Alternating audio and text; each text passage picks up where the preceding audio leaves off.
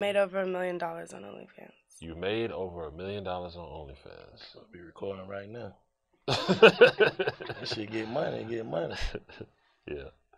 It's the same. It's the same shit as posting a sexy picture to me. Yeah, I was on Instagram twerking for free, and then I realized my ex actually told me to do it because I was like scared to do it. My ex told me to do it, and I swear to God, that shit changed my life. It's lit. And it's opened so many other doors and opportunities for me. And you think it helps your music as well? Like, just pushes your music? Definitely to an extent.